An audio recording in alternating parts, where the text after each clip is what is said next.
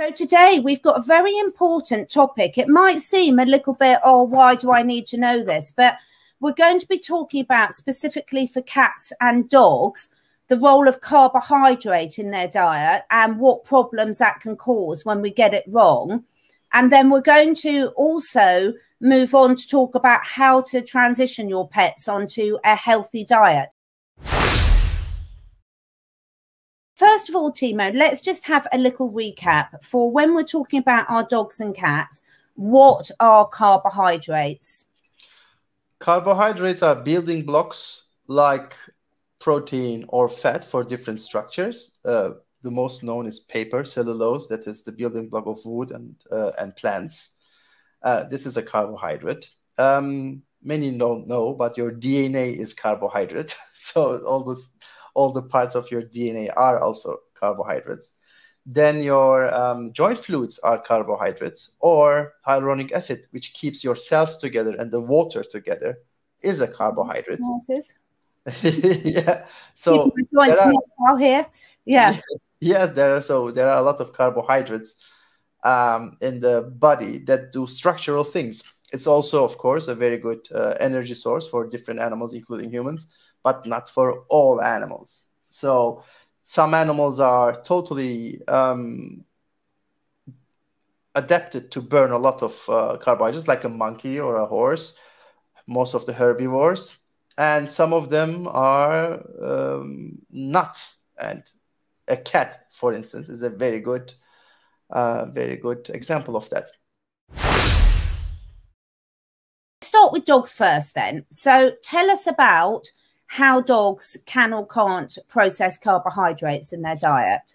All right, so let's compare dogs and wolves first to understand it better. The wolves are very bad at digesting complex carbohydrates like starch, but they are okay with some amount of basic carbohydrates like fruit sugar and glucose, because they eat part of the season before winter. Some of the sugars from apples and other berries and other plants, they can digest that. And if it's not too much, they are okay with that. So the dogs evolved to digest some of the starch they are getting in their intestinal tract, but they are not evolved enough to start the digestion in the mouth like a real sugar eater, right? Yeah.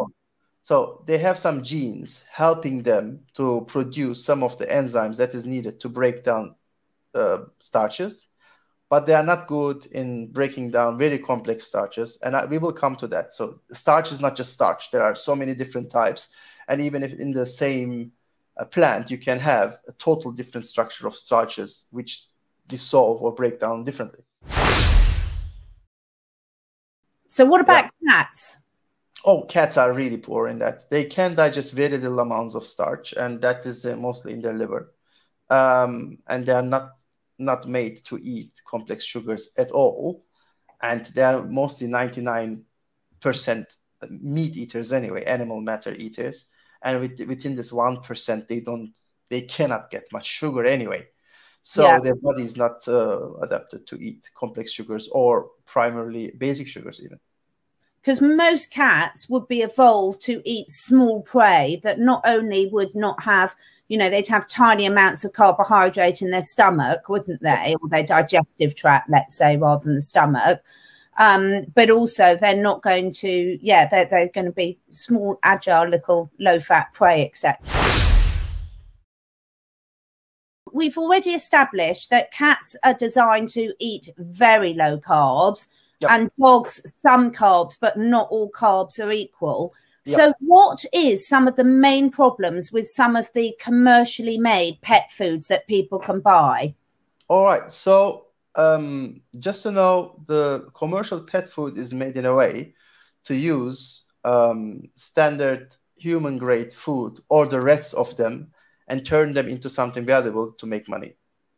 So in America, this is mostly corn. So corn is everywhere, and it's a staple for many things, and it's used excessively in many things. And one of these things is to extract the starch or use the corn as a whole and make a baked starch structure which can put all the protein and fat in and make a kibble out of it. So the kibble is formed starch with protein and fat in it and fat on it. So without the starch, no kibble.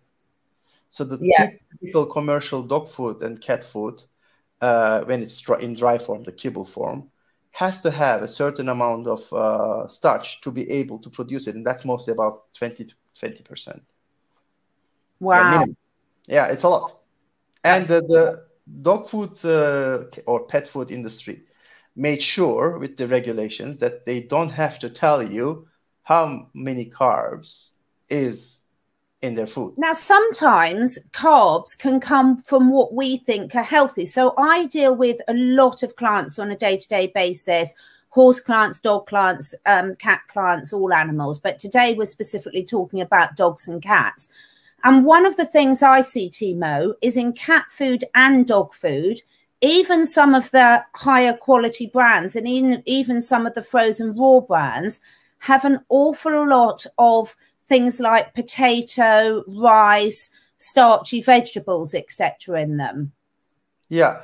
So, okay.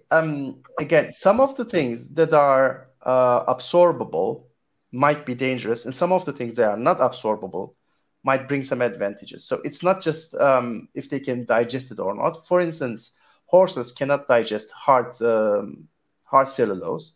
You can see them from their feces. When you look at it, you see all the structures that are not digested. But because of those structures, the intestinal tract work. So some of the things, again, it's about adaptation. So you can give your cat a handful of sugar. It will digest it perfectly. Nothing can stop the sugar from being absorbed, but it might kill it, right? Yeah. So just because it's absorbable doesn't mean it is something good. But some of the vegetables that come rich in carbohydrate, which it's almost impossible. Nobody can get overweight with vegetables. So they don't have enough absorbable amounts of sugar in them. But let's say we use potatoes, some roots, yams, or things that are really rich in carbohydrates. They are really detrimental for the dog over the long run. Yeah, and very detrimental for cats. Yeah, for sure. Yeah. So, and there's another question about bacon. And we will come to that too. But there are two types of bacon. One is the smoked one, one is the non-smoked one. So if you have natural bacon, then it's okay. It's not too bad, but it's a bit fatty. So small amounts are okay. But cats are not fat eaters. Don't forget that. You can maybe you give the non-fatty part as much as possible and don't try to overheat it. We will talk about it. But if it's smoked, forget about it. It smells really good because of the free amino acids in it, but it's poison for the cats. Now, one thing before you move on to the next bit, I just want to point out that we'll talk more about it later, but we've got really good, really cost-effective home preparing your own dog and cat food courses, which Andrea has put in the comments. But even if you're not going to make your own food, these courses are absolutely invaluable. And the reason Timo and I prioritize doing these first is we see so many health conditions that are linked from people thinking that they've got a good quality, food, but it's not. And it's because there's things in there that they didn't realize that were bad of them. So one of the good things about the courses, one, it tells you how to very simply and easily prepare your own recipes and what you can and can't feed your animals, but also it will give you the information for what to look at if you're buying a ready-made meal as well. That is correct. Also, we explain all building blocks in detail, so you can really, if you read the package, you understand what you are looking at.